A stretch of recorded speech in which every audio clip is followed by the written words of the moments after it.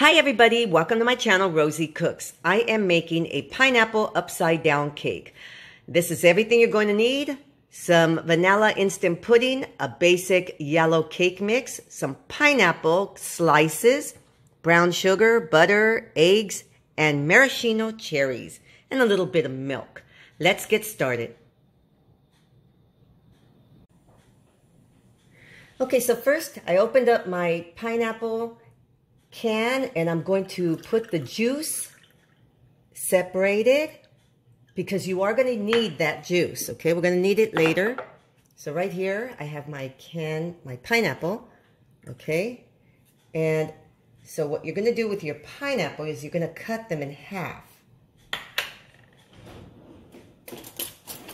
like this.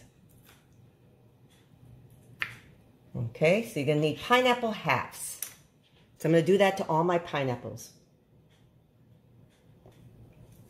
Okay, so first, a big concern for me is that the cake does not stick. So I like to spray them. I like to spray the pan with a non-stick spray, especially that center point, just to make sure it won't stick. So I spray the heck out of my pans. Okay, a melted stick of butter.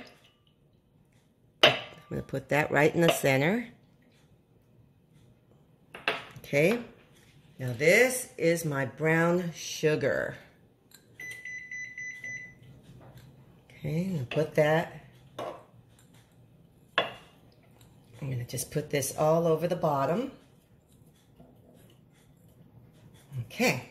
I'm just going to move that around. Okay, so now we're going to do the pineapples and the maraschino cherries.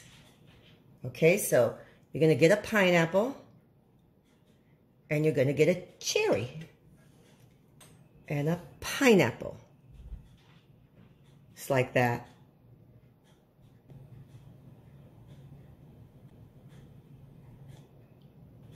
Okay, it's really not that hard to get these to stand up.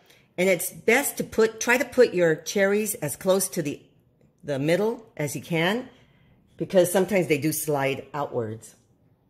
Okay, let's go to the cake part. Okay, I raised the camera just so that you guys could see what's going on better. So this is the vanilla instant pudding. Here's the cake mix. I'm just going to add this. These are 3 eggs. And a 1/3 cup of milk. Oops. Just dropped something. Okay, now I'm going to mix this up. Here's the extra pineapple juice. Almost forgot. Now I'm going to mix it all together. Okay, so now I'm going to add my cake mix.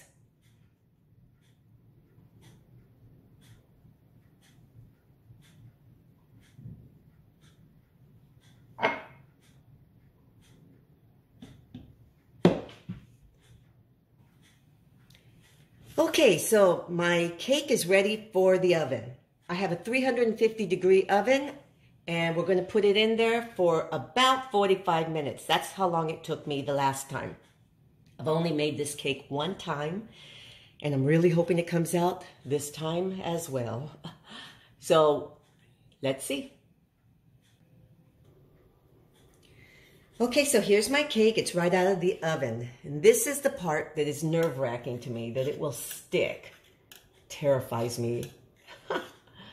So I'm just going to scrape the sides. And hopefully it all goes well. Okay, let's do this. Wish me luck. Okay, you got to flip it over. Okay, let's see. This is hot, so you're gonna need something to help you take this off. Oh my goodness, look at this. One casualty, that's it. Ah, this is such a pretty cake. Look at this. Ah, okay. This excites me when it comes out beautiful. Ah, okay, this came out good. Success. I'm making it for my friend's daughter's birthday today.